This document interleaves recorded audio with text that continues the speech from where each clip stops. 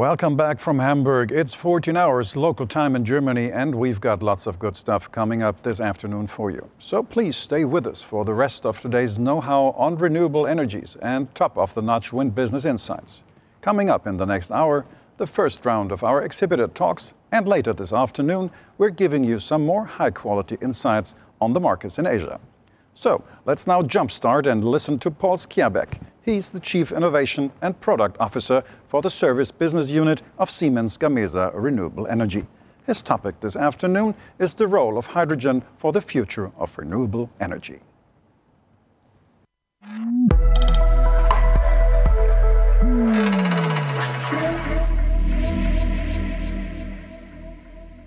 Hydrogen is, I think, the world's most common energy carrier when it comes to the fuels we know today. Hydrogen is in more or less all fuels like diesel, in gasoline, coal, etc. So it's a very, very commonly used energy carrier. The problem with the current use of it is that it's almost always connected to carbon, which whenever it's burned, that the carbon kind of gets detached from the hydrogen and turns into CO2 and goes into the atmosphere. Hydrogen is the substance in the fuels we know of today. We just need to put it in now into a form where we do not get the CO2 emissions. And hydrogen is an absolutely key component in solving the environmental problems we have on these hard-to-abate sectors. And the hydrogen itself is not the magic thing. It's how you manufacture the hydrogen, because we have tons of hydrogen we could get from natural gas, but we need to manufacture it in a way that we do not get the CO2. Many use cases for hydrogen, even from food industry to enrichment in refineries to steel industries to fertilizer manufacture. All of them uses hydrogen. The problem is that the hydrogen is used today is for like 99% of the volume created by turning natural gas into hydrogen. And when you do that process, you get all this CO2 that we do not want. So you basically take the natural gas, which is one carbon molecule and 4 hydrogen, and you split it. And then you take the hydrogen and you leave the carbon together with oxygen from the air, and then you have hydrogen and CO2. So that's not a very nice way to produce it. That's the very beauty of hydrogen, because when you do it from renewable energy, you fundamentally take the electricity and you use the electricity to split water into its basic materials, which is hydrogen and oxygen. That's why it's called H2O. You get 2 hydrogen particles and 1 oxygen. And what happens when you reverse it and you actually burn the hydrogen, it actually goes back to water. So it's a closed circle where you take water, you use energy to split it, and then when you use it to create energy somewhere, then you actually go back to water and you can do the process again. Completely circular way of running the use of water, so to speak. So the world is running on water with green hydrogen. What has made hydrogen become an attractive thing to produce from renewable energy is really the fact that we have had a huge success in bringing down the cost of renewable energy. Because the driver behind the price of hydrogen is really the cost of the electricity. And given the fact that we have managed to reduce that significantly over the last decades, that is what once of a sudden makes it very interesting, because we can now produce hydrogen at prices which are still not matching the ones from natural gas, but it's getting much, much closer. And you see the gap now is not that big anymore. So it starts to get interesting to produce a green hydrogen. Yeah, I still think we will see all kind of combinations in the future. There will be places where, electricity is the need you have, so that's what we will produce. I also see huge opportunities for kind of coupling the various sectors, because you can somehow use the hydrogen production to balance, when there are no need for the electricity, especially in the countries like Denmark and other places where you have high penetration already of wind. You see on Sunday mornings, all the turbines are stopped. It's not because they are broke, it's because they cannot get rid of the power. And obviously in such cases, it makes a lot of sense that you will produce hydrogen instead, so you will have kind of hybrid facilities. That being said, I still think in the longer run, if we really want to replace all fossil fuels, we will see massive amount of facilities dedicated for producing hydrogen and any derived products like methanol, ammonia, etc. from that, because the amounts that will be needed if we want to replace coal and oil and gas will be so enormous that it would not make any sense to try and push that energy through the public electricity grids, we need to turn it into ammonia or whatever as fast as possible. There are definitely places where it would make sense already tomorrow to start thinking about producing hydrogen, rather, especially for wind farms where you say the remuneration for the electricity produced are very low. There are old wind farms that used to get subsidies, which have run out of subsidies. It would be a very smart move to actually maybe turning them into producing hydrogen for some years. So yes, there is definitely quite some potential already that could be implemented in the next few years.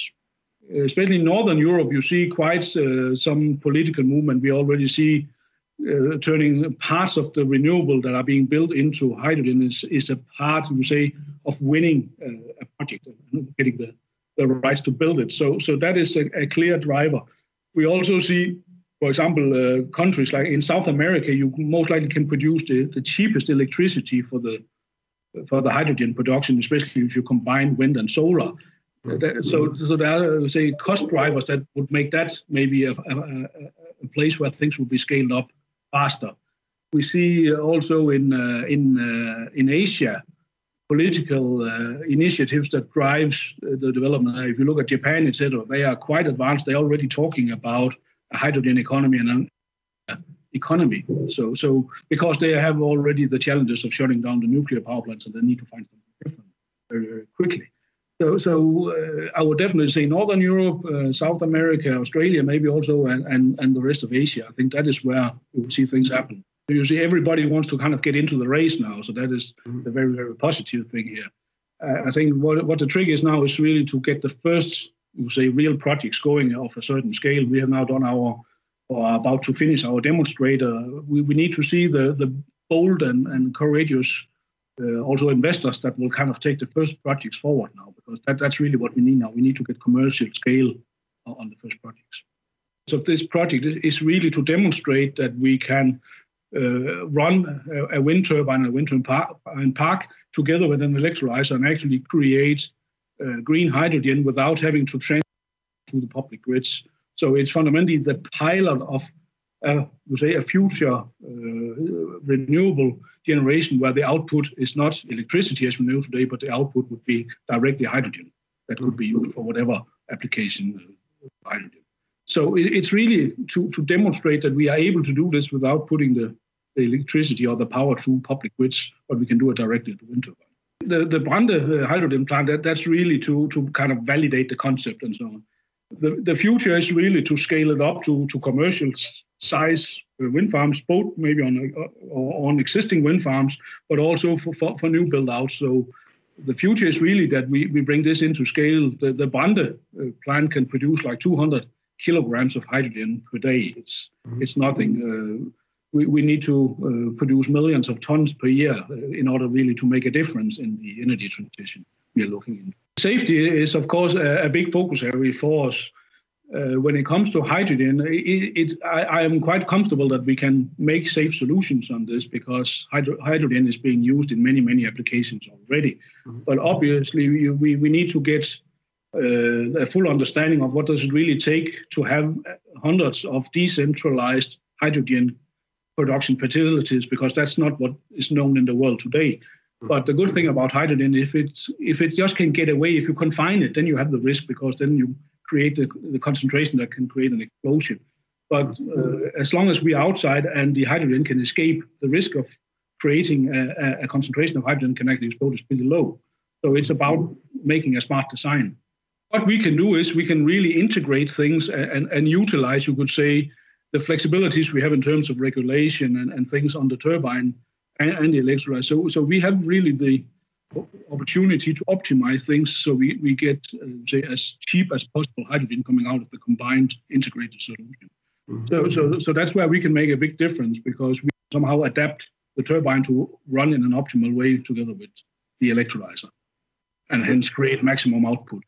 You say everybody can do it to a certain extent. I think what is important, what we can do is we know the turbine, we know the controls, we know the capabilities of the turbine. Anybody would not, of course, know that. So we know We can stress the components further, maybe for this application. We can use the turbine's ability to regulate to optimize the operations, etc. It's not easy to do for somebody who has designed it. This is a once-in-a-lifetime opportunity to kind of be the forerunner of something that really matters. And I personally see this as you say, being in the energy business as one of the biggest opportunity you will have in life of really making something that really will matter for the world. So I think for me that is motivation number one. And then of course there is also, being the one that kind of get the learnings first. It's also giving you an advantage to position yourself more strategically in this new kind of business we see. Our vision in terms of the hydrogen is really to create a solution that will enable the renewable energy industry to step up to the second wave of decarbonization. I think we have, as an industry, and I'm not just talking wind, I'm also talking solar, etc., been extremely successful on the first wave. And I think we now, as an industry, need to step up and say, okay, how do we then solve the next thing, which is really removing the emissions from all the fossil fuels we have today. And it's a slightly more complicated one than the direct electrification we have done. So there is some challenges ahead from us, but I'm fully confident that we have the technology to generate the energy for this transition. We just need to get, we would say, the implementation right. So that is our main goal.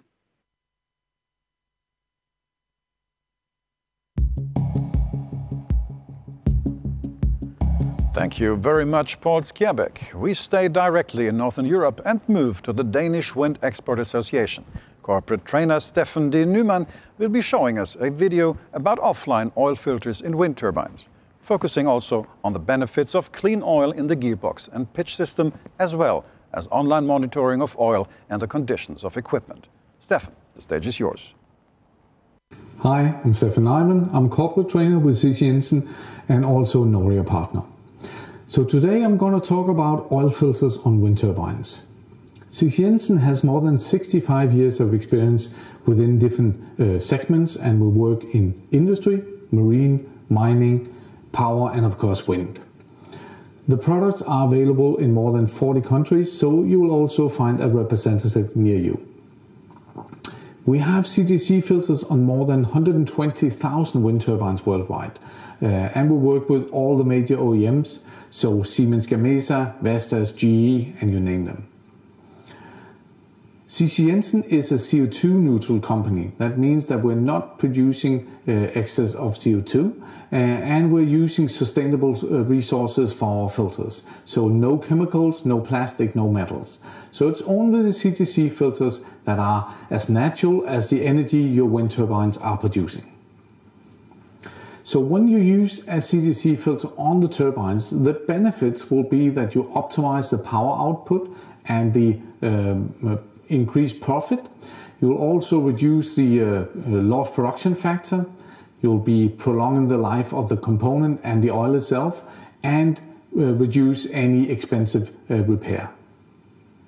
So we work with gearbox filtration, we work with pitch, and the main bearings if they're oil lubricated. So the gearbox is of course the heart of the wind turbine. There's huge forces involved here. The challenge is that when the oil film thickness is so thin and you have contamination in there, you'll have very expensive downtime, and you may even risk getting fines because you cannot produce electricity. Also, the oil will last shorter when it's contaminated, so you have to change the oil prematurely. The benefits of having a CTC filter on the wind turbine gearbox is that you have the filter with the largest dirt holding capacity, so it's designed for the normal service intervals, so you don't need to change the filter inserts untimely.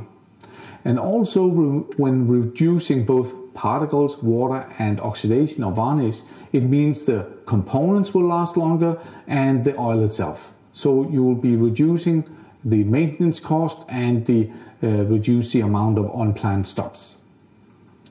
Well, some turbines don't have a gearbox if they're direct drive, but they also have oil in a pitch system. So the pitch is also very, very important. The challenge is, again, if the oil is contaminated here and you have high pressure in the components, you'll have maybe the erratic or malfunction of the hydraulic components, the valves and so on, and maybe even leakages from the hydraulic cylinders, and very short oil life if the oil is contaminated. So by putting on a CTC filter, you're having the varnish out, the particles, the water from the system, and that means that you will have a system that operates as it should do, and longer component life and oil. So the filter we're using is, for example, this one, the key filter. You can see the lid can pop up, so it's very simple to install and change filter inserts.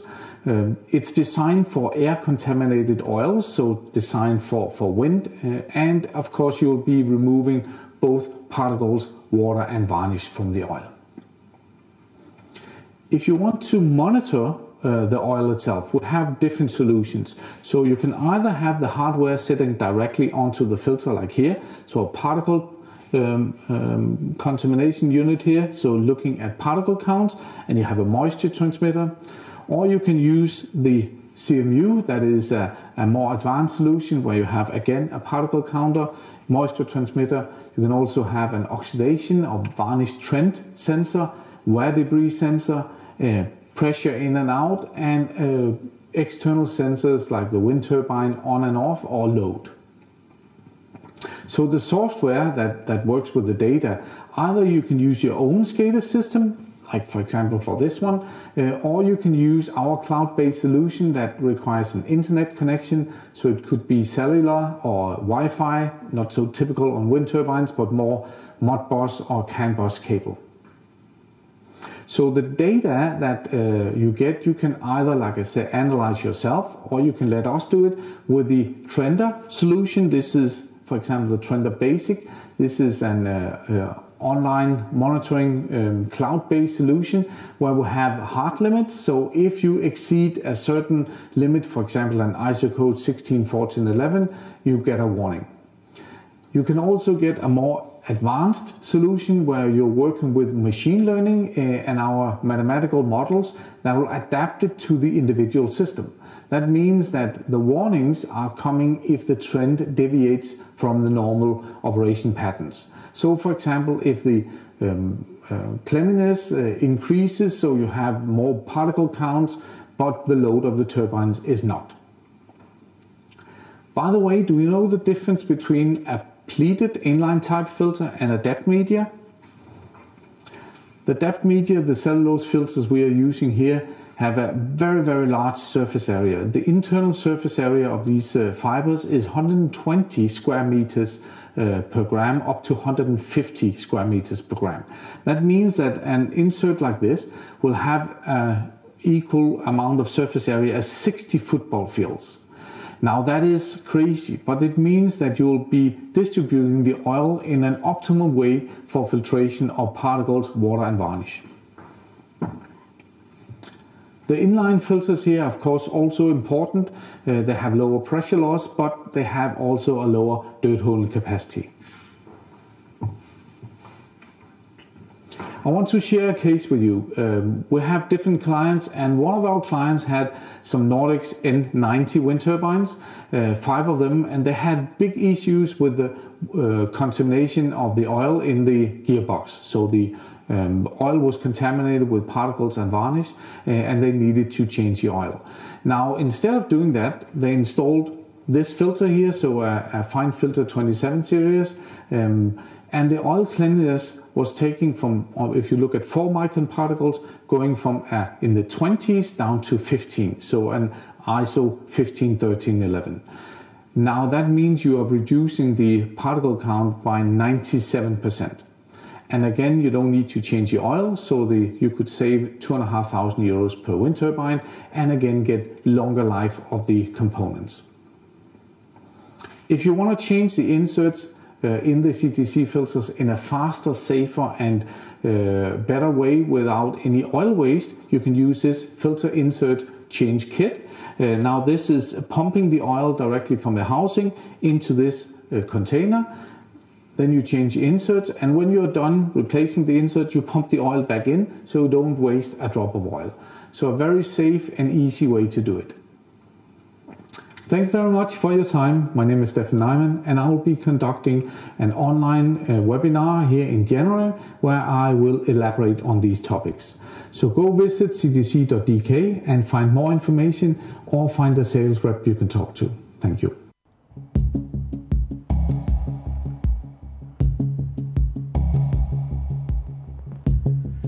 Thank you so much, Stefan. It's always great to hear success stories in the end, like the Nordics one you just mentioned. That brings us to our next partners this afternoon. The company is named Dive, and they are providing innovative upgrade solutions for multiple types of turbines. They are industry's preferred retrofit partner, enabling their clients to unleash the full potential and control of their assets. It has an impact, for example, on the increase of annual energy production, the independency of the OEMs, and the chance of self-service and reduction of service costs. Let's see how this product is working.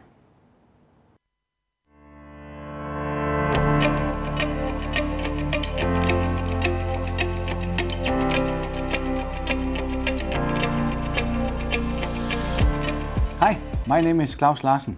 As Vice President for our large key account customers, it's my pleasure to introduce you to this video. If you invest just 10 minutes of your time, I will guarantee you an unmatched return of investment.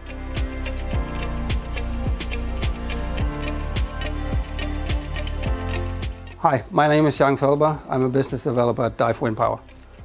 In my job, I see a lot of different levels of pain in the wind industry. A lot of asset owners complain of constraints due to rigid service agreements. My job is to find out how I can solve and ease their pains, providing them with the best possible retrofit solution for the given turbine brand. Our goal is to make turbines run better and extend their lifetime.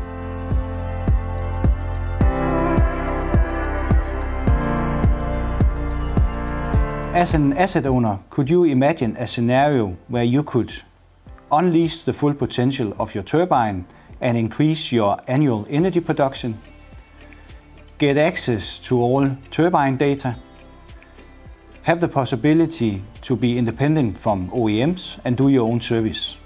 If you can answer yes to just one of these questions, you should not miss this video.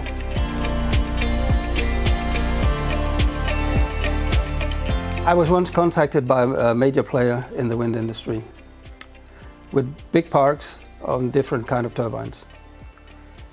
They were sick and tired of legal issues, lawsuits and downtime on lack of service on their turbines. And they asked if it was possible for us to make a retrofit solution that would ease all those pains. My simple answer was yes, of course. And we will most likely give you an AEP increase at the end.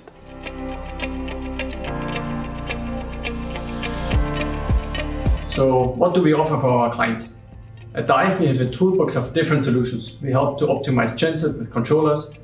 We have tools to include renewables to hybrid projects. We work with batteries. We also help to run even marine ships with less fuel consumption. But at the wind parks, we have something really special.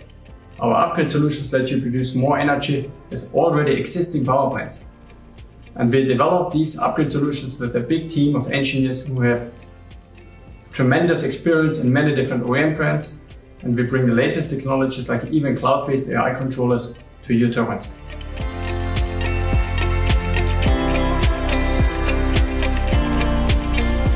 When we run a 6-month validation period, generating either a weekly or a monthly report, we actually provide all turbine data to the customer in an easy to read format.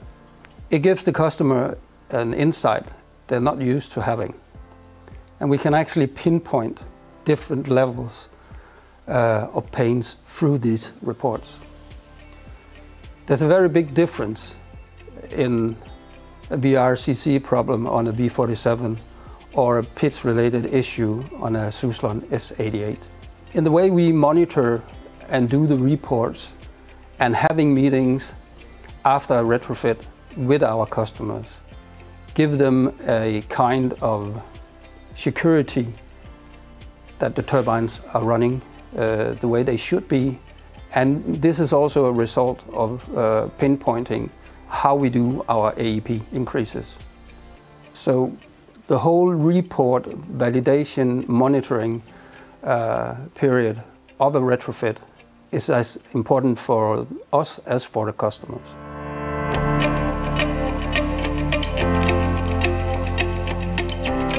Okay, now let's talk about how we are realizing our solution. Of course, everything is starting all of the sudden with the installation. This is done by adding an add-on controller to the tower base and followed by decent site acceptance tests to ensure safe operation of the turbine. And all of this is taking, depending a little bit on the turbine type, but in a range of 6 hours. Once this is done, we are having our open access for the turbine, which ensures full accessibility and independent operation already for the service team and the maintenance team. Additionally, the controller comes with an open access for external interfaces like, for example, Modbus TCP or OPC. On top of that, we are having, of course, some dive tools provided, like the service manager tools for supervision, maintenance, and parameter configuration, but also our dive SCADA tools for local and remote supervision. Yeah, this is more or less then the basis for seeing what more we can get out of the turbine and coming to the point of the availability and the performance improvement topics. So on the one hand, we have here to improve our availability with improved alarm handling and control procedures, but also the very big point of site-specific controls. This, or part of this, for example, also yaw optimization, ensuring the turbine yaw misalignment, which is quite a known topic, is getting aligned fully. And, of course, also the power curve optimizations. And here, let's have a shorter look here. We are seeing here as power curve pre-drawed, a standard power curve as by turbine design, and already a little bit an outlook to the future, what is possible. And if we're thinking here about what is possible with the turbine, we have a couple of options which we can bring into. Of course, there's a start down here with an improved cut-in optimization by improved start-stop control, for example. But especially here, we have the possibility to shift the power curve, by example, making an optimized pitch scheduling, or as mentioned, a yaw optimization, taking care of having a better energy output at the middle wind area. Coming more to the switchover point, we have here, of course, our stall detection options and a peak shaving. This will allow us an improved operation in the below rated area, but of course, as we know, we're having quite a decent operation time also in a rated speed area, or rated power area of the wind turbine. And here we're having a well-known option to make a general rated power increase, a power improvement, but also taking into consideration site-specific controls and cut-out extensions, allowing the turbine to operate longer than initially designed. How this is done is, as mentioned already, with our engineers doing site-specific optimization of the turbine. And of course, all these needs a load validation and also a lifetime validation of your turbine. Of course, all of this is added or is handled also with a third-party approval to ensure everything is within the design limits. This allows us to operate your turbine on a higher energy output per year, on a better availability, and with open access for your service team. On top of this, we're having, of course, also our park level system, which means not only the turbine is affected, but also on park side, we're coming up with our park control solution, which is a central controller installed at a point of common coupling and allowing active and reactive power control. This is especially needed for handling of grid operator demands, which are quite local, specific and locally, and of course also upcoming grid code demands. This allows all in all an up-to-date operation and open access operation of your turbine.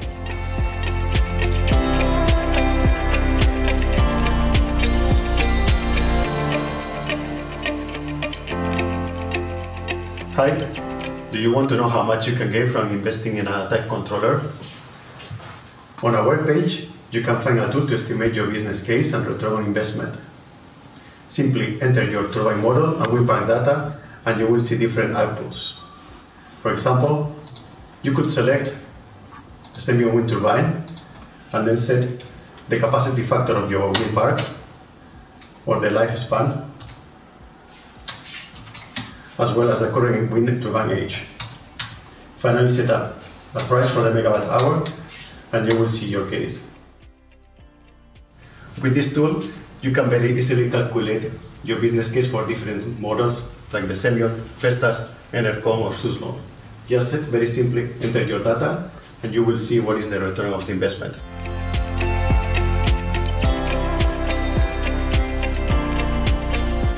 If you are interested in knowing more about our advanced control solutions for wind turbines, we would like to offer you an online session where we will discuss your project.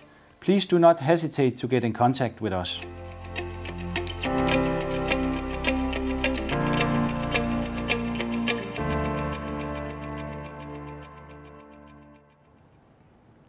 Thank you so much, Alexander, and all the guys at DIVE. I think that was very helpful to know. That brings us to our next speaker this afternoon, coming from the Basque Energy Cluster in Spain.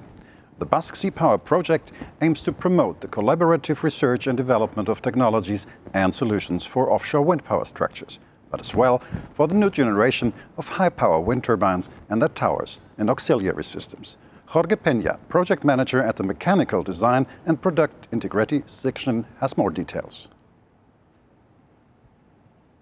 Thank you very much. I will put just one short presentation in order to have some graphic information for you.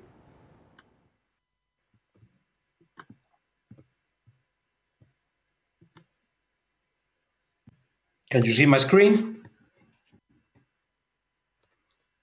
Thank you very much. Good afternoon, and thanks to the organization, camera directors, the attendees, the consortium partners, and the energy cluster of the Basque Country.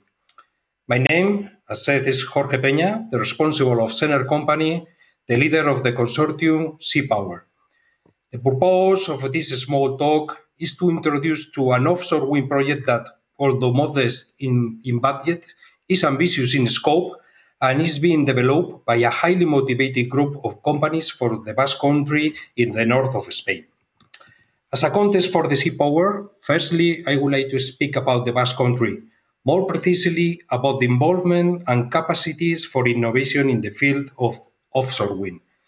The Basque Country is in a central location in relation to main city in Europe, covering a small area but with one of the largest industrial concentration in Europe.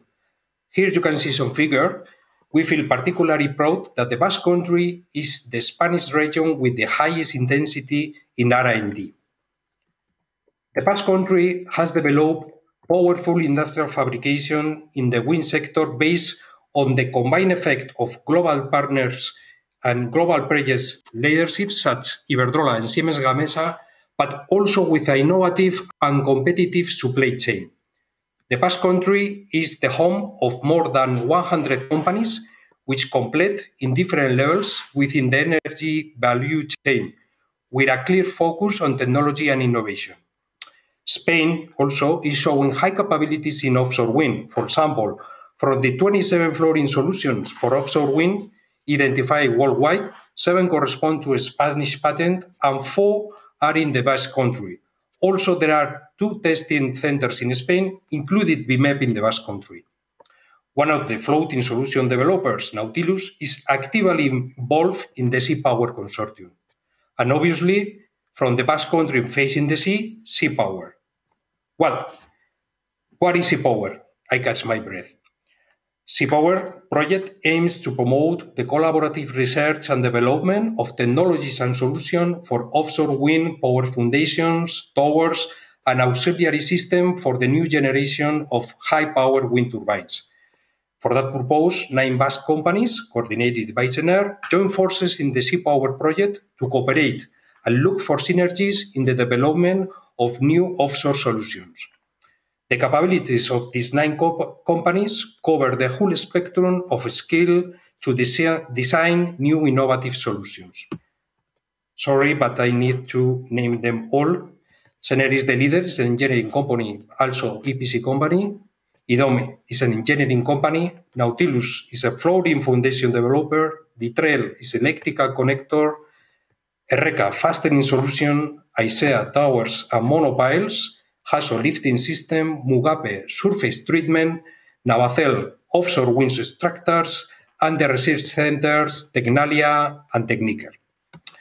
Well, when we start the project, our concerns about the market pool were increase in wind turbine size. For example, we have introduced this year, in March, the INRI wind turbine 50 megawatts numeric model and also the ROSCO control model associated for developing our designs. Also, the development of floating solution to access wind resources in deeper sites, the assurance of the behavior in harsh environment, and the reduction of CAPEX and OPEX, as always, is cost.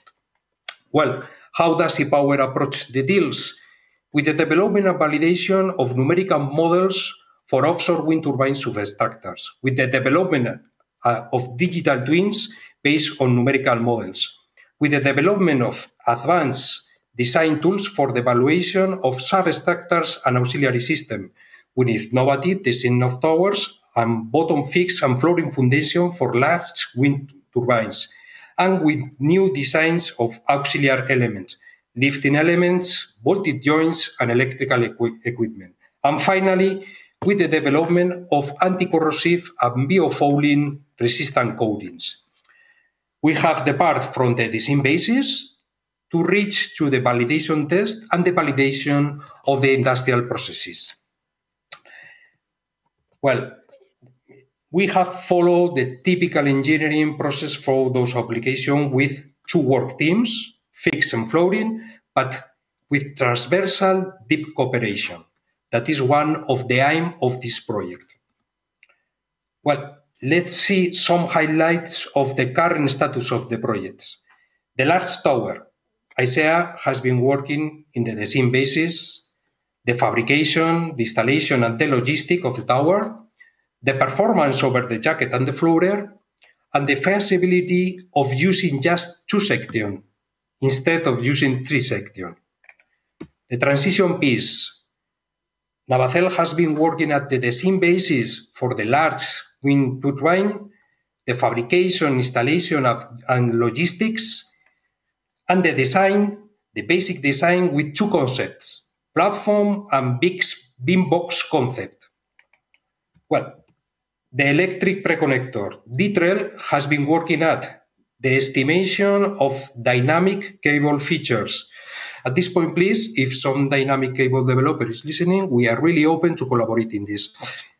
The design basis for BMEP site, the pre-connector design, the numeric models and validation, the tensile test, and the electrical connection maneuvers.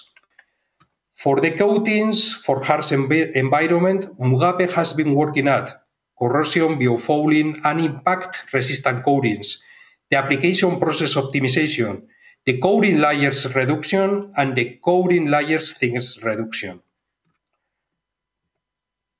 Well, for the floating foundation, SENER has been working at time domain numeric model, the frequency domain numeric model, the control numeric model, and the floating foundation basic design, the naval architecture, optimizing structural performance, the rule-based design and rationally based design, and the dynamic cable structural design. Also for the foundation, Nautilus has been working at the advanced foundation design, departing for the current validated concept. Nautilus has the patent that we have described before. Where has been Nautilus working in? Advanced numerical and mathematical models, station keeping system, tower and transition piece interface, station keeping system calculation models, and escalation models for even bigger platforms. And finally, and not less interesting, the bottom fixed foundation. IDOM has been working at the innovative jacket design, numerical models and design tools, the modular fabrication, reduction nodes and welding, the digital twin based on numerical models, and the technical economical tool for optimizing the electrical evacuation of wind farms by programming complex algorithms. Summarizing, the work of SEAPOWER Consortium has been, and is, numerical models for validation of designs, integrated and innovative solution for towers and transition pieces, fixed and floating wind power foundation, system for access and elevation, which can be integrated in the initial phases of the manufacture of large part, and coatings for the protection against impacts and biofouling. That's all. I would like to thank you for the attending, and also thanks the Basque government for the support in this project. Thank you very much. Thank you so much, Jorge, for this very, very interesting approach from Basque country.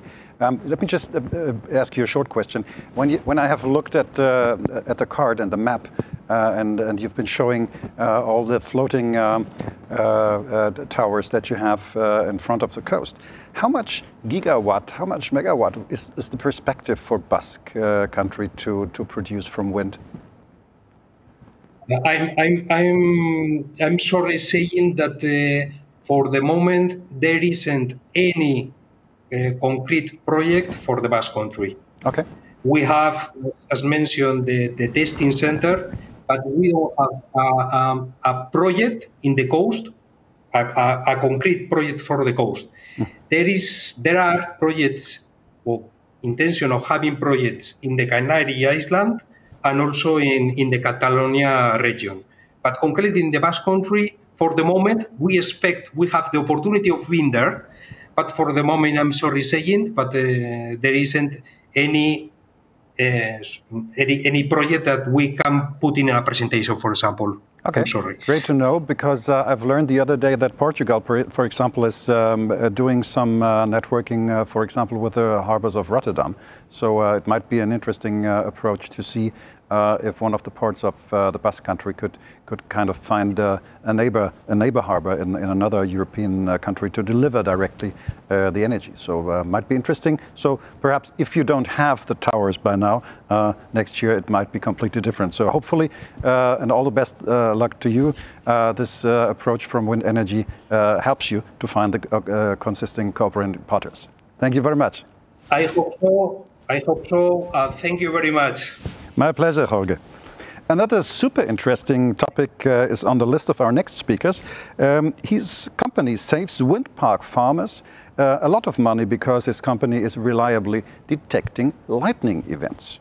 As you might know, wind turbines are often affected by lightning strikes, especially the risk for upward lightning with an initial continuous current is very high and cause blade damage due to erosion. Christian Vögerl is Global Account Manager of the Business Unit Energy of DEN SE. He's got some more information for all you professionals out there.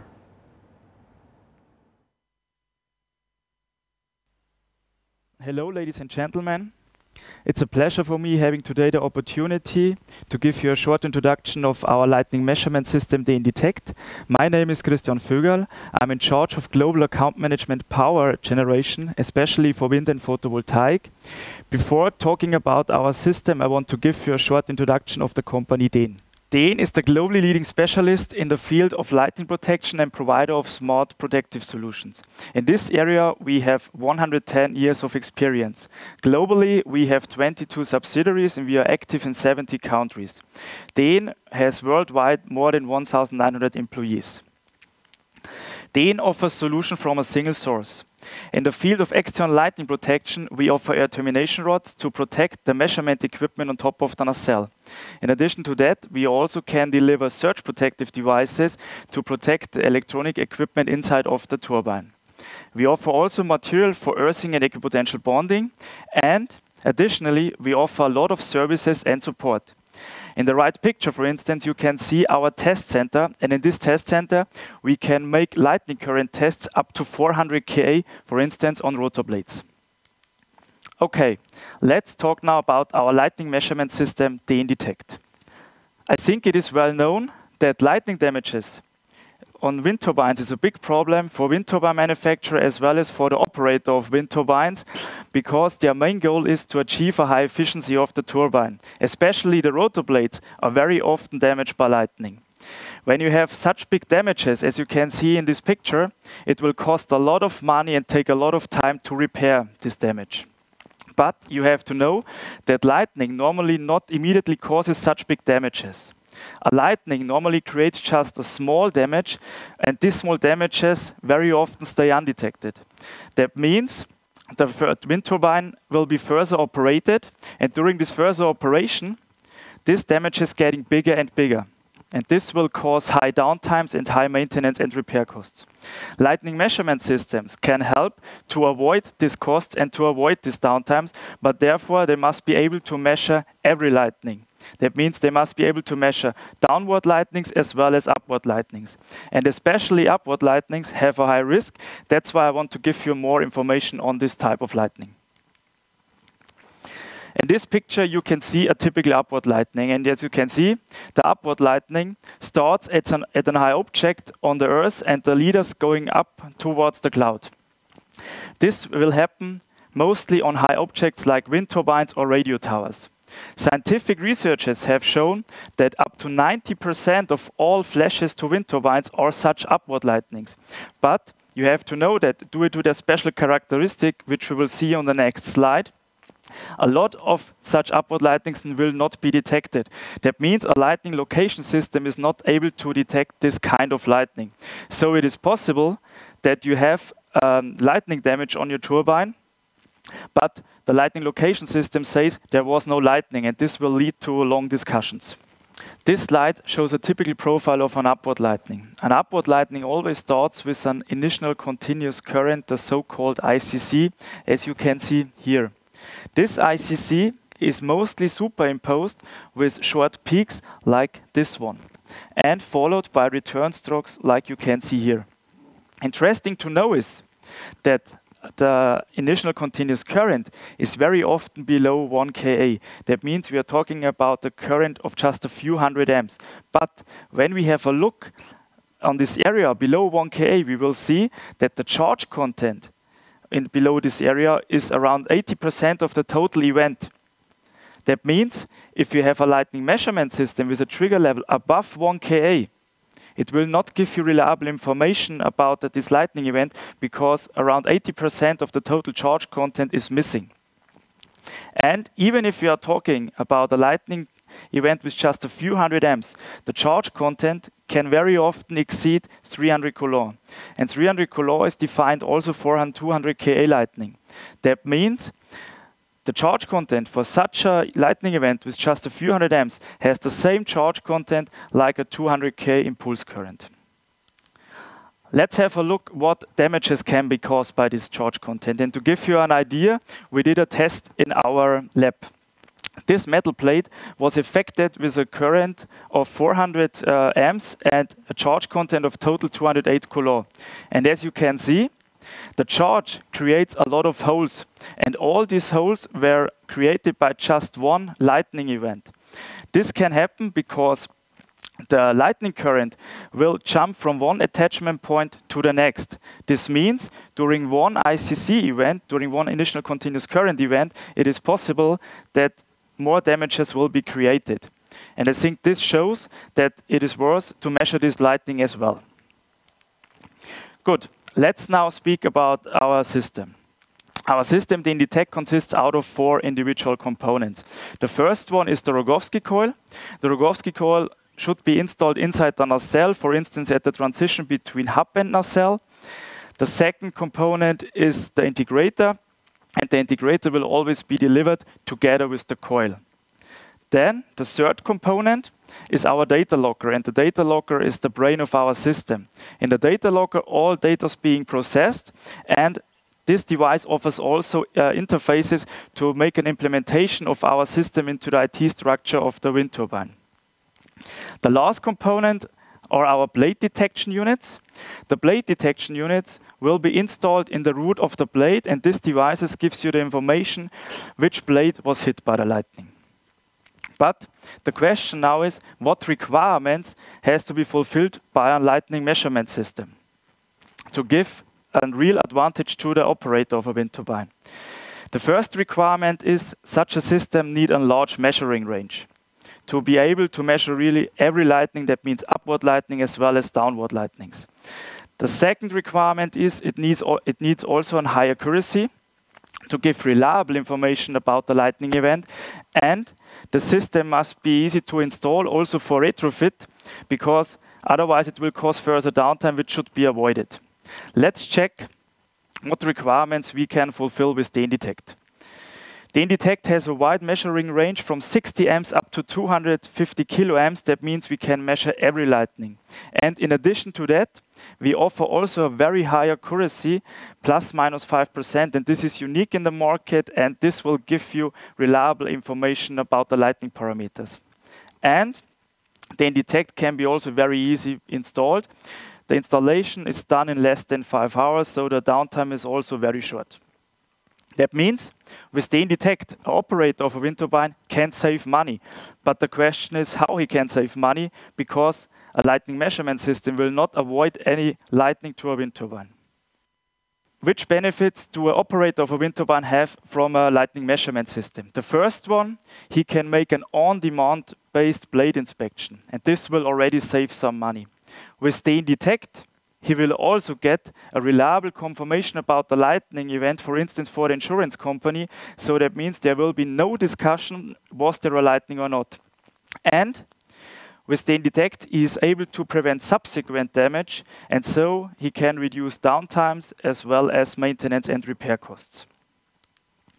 If you want to find out more information about the InDetect and to find out how much money can be saved with the system, visit our website den-international.com, or you can also go directly in contact with me. Here you will find my contact details. Thank you very much. It was a pleasure for me to give you a lot of information about our lightning measurement system, the InDetect. I wish you a great day. Stay safe.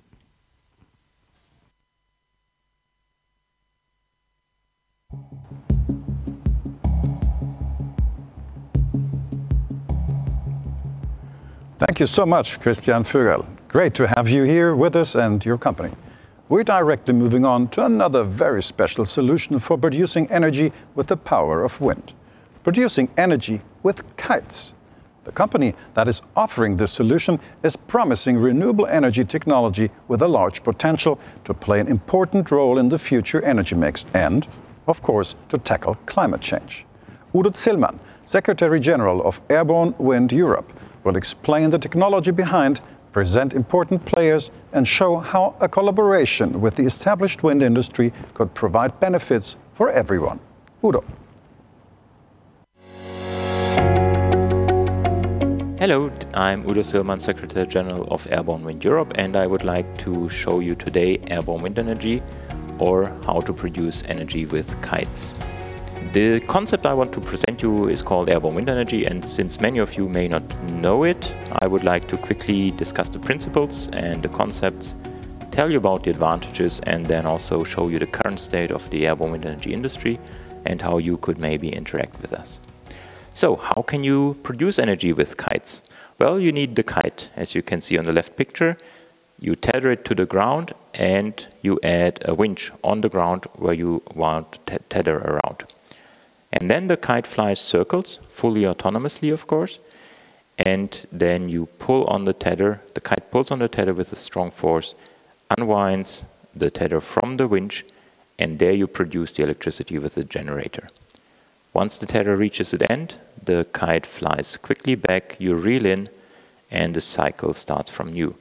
This is what they call ground gen technology, or the yo-yo, because of the movement. There's an alternative to this, which is called the fly-gen technology. There you have mini wind turbines on the kite that you can see in this picture, and you produce the electricity on the wing during the flight, and you bring it down through the tether.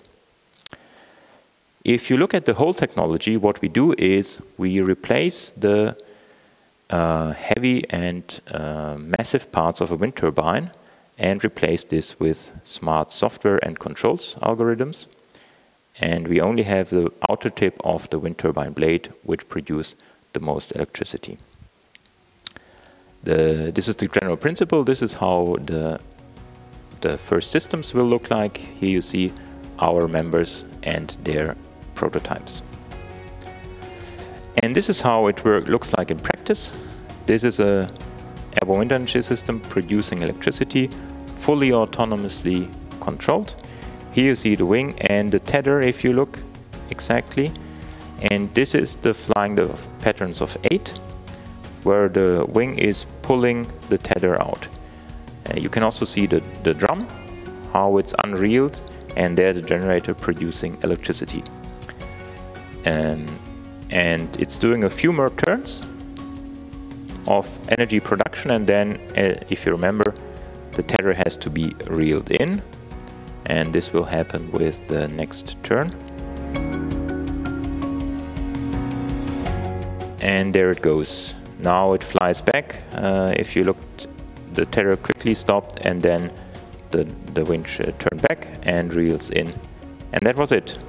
Back to power generation mode. Back to flying the figures of 8. Yes, it's a pretty dramatic movement. It would be impossible to control by a pilot, but the software and the actuators make it possible. So, why would we do this? And why should you maybe do it too?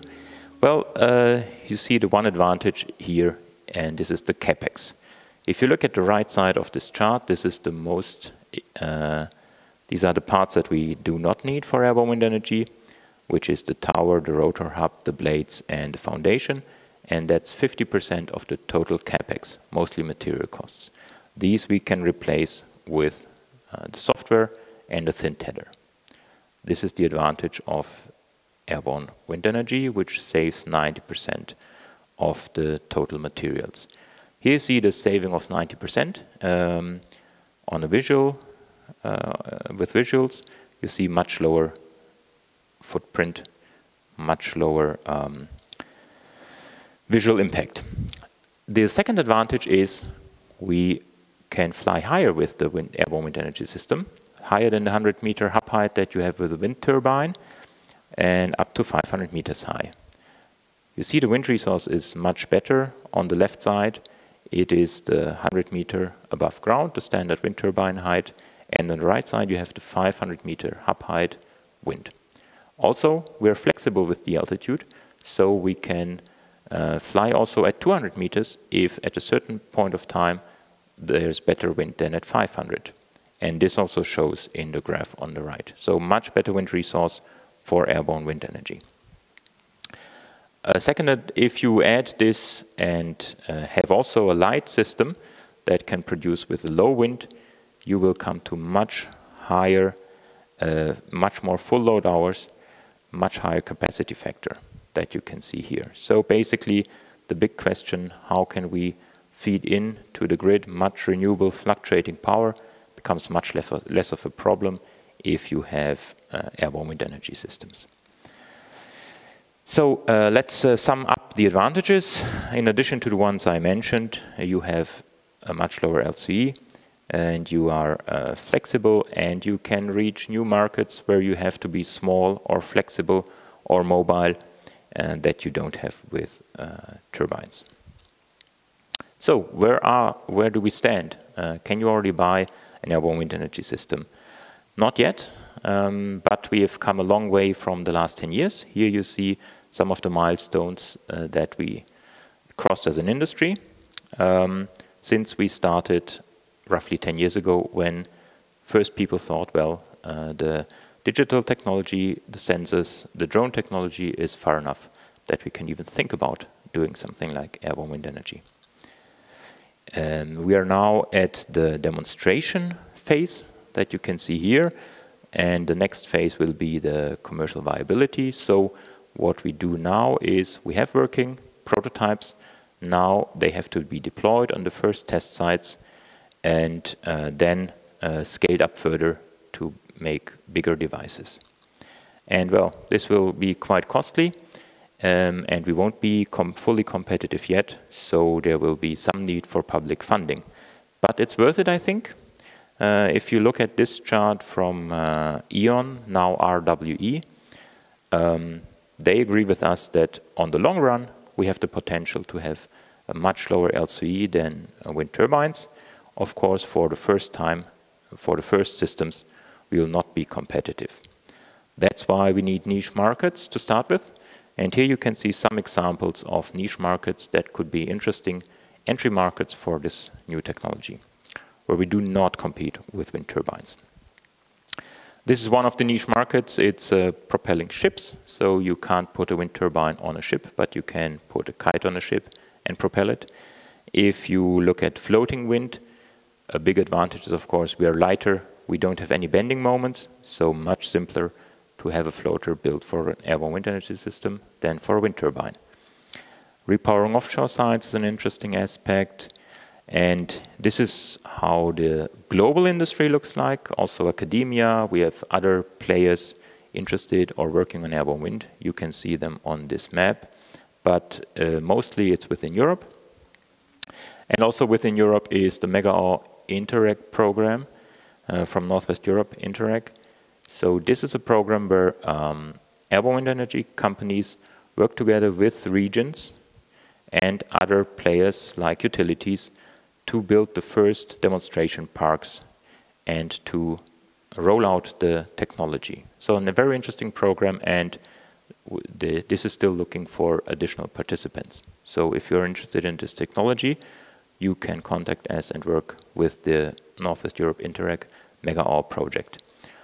Also, out of this project, we will need a lot of collaboration with other sectors until we become a mainstream technology and can produce gigawatts of airborne wind energy systems and deploy them.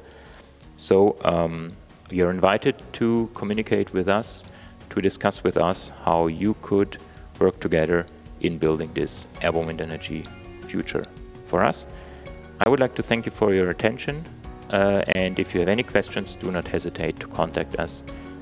We're happy to help you interact with us and our members. Thank you very much.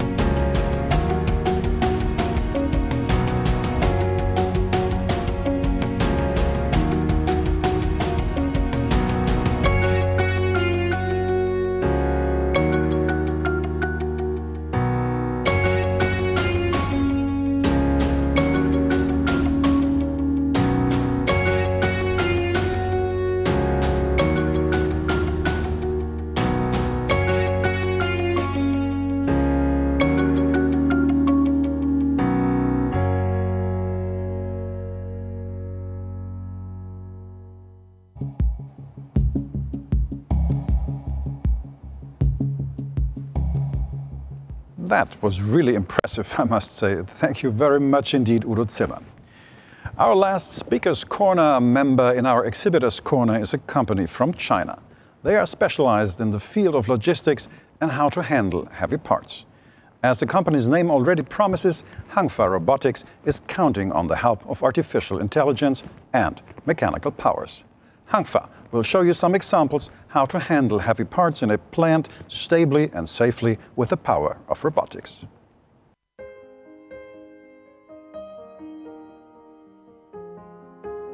Hangfa Company is dedicated to researching, manufacturing, and selling mechanism wheels, omni wheels, standard robots, heavy-duty transporter, and AGV. Hangfa Company is located in Sichuan, Chengdu, with production facility, research center, and sales office. The first factory was built and put into use in 2006. The second factory was built and put into use in 2010. Most of researchers are young and works on research, development, and innovation of handling equipment. According to the belief of high reliability, they research, develop, and design automated, accuracy, and functional products for the whole world.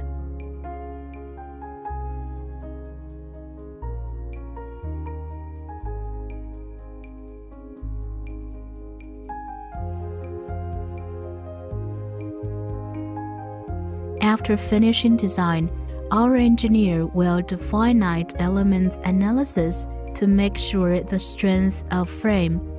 The frame of the transporter can be placed on the large gantry machining center. After the frame made, vibration agent and inspection with magnetic particle. Frame will be assembled with our parts. Until now, Hanfa Company has 4 series heavy-duty transporter: Omni Titan, Omni Turtle, Omni Rhino, and new series Omni Ant. Omni Titan. The Omni Titan series can provide a load capacity of 0 to 500 tons for one vehicle, making them ideal for transporting large size and large tonnage workpieces such as wind turbine, wind blade, wind hub, transformer, and so on.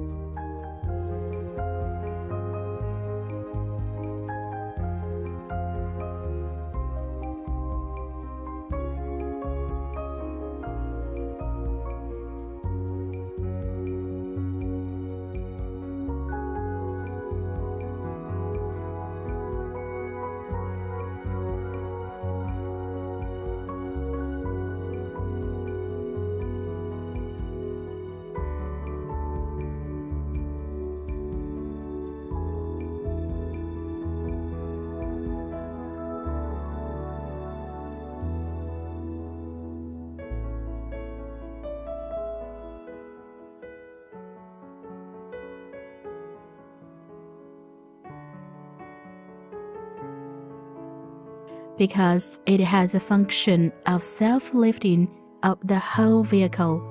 In addition to being used to directly carry the workpiece, it can also indirectly carry the workpiece after self-supporting by drilling into the tooling frame and lifting the tooling frame.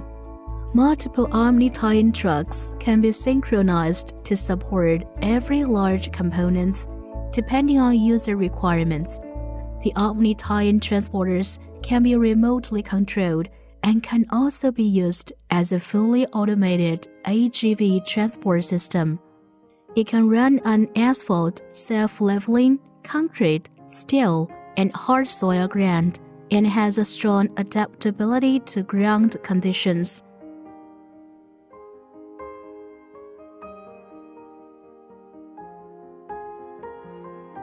Omni Turtle.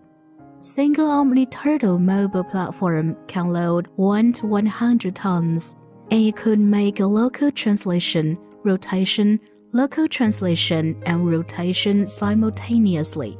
This platform is often used in fields such as the bulk machine or parts transferring, train and aircraft assembly, material transportation, etc. With its omnidirectional moving ability, Omni Turtle can carry the bulk to joint and assembly in high precision, simplifying the process, enhancing the operability, reducing the operating risk, and improving the efficiency. For the parts or machines that are not easy to be handled by cranes, or that need to transfer within different workshops, Omni Turtle is an economical solution.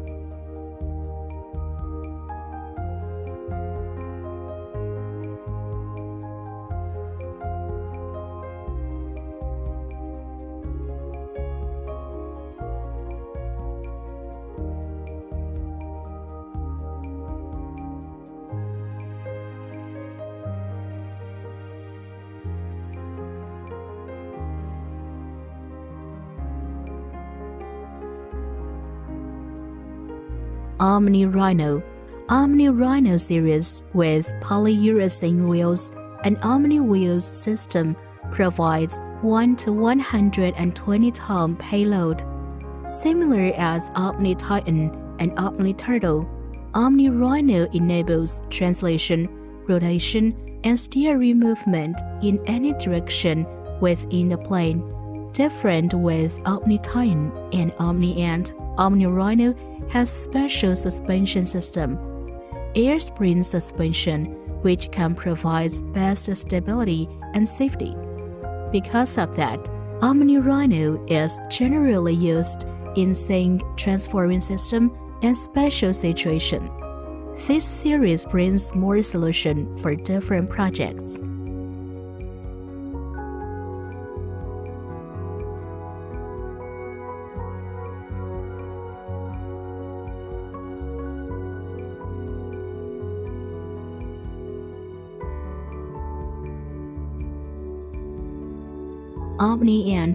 Omni-End series provides 0 to 30-ton payload and provides a high-speed and efficiency solution in light transferring. Although Omni-End is not more flexible than Omni-Turtle.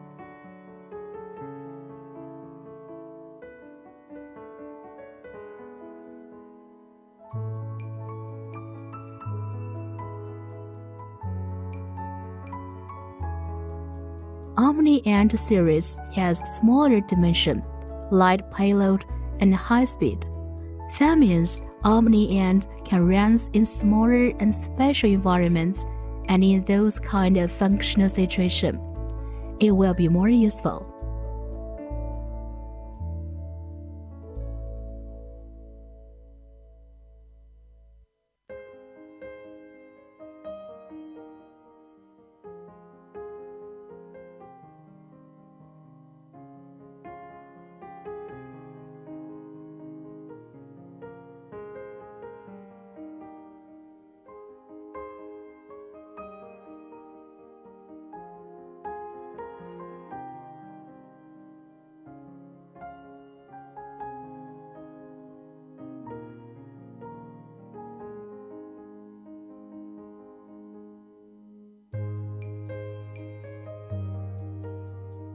Our 4 series transporters are designed for different situations, and until now, they have covered most of usage situation. Contact us to know more.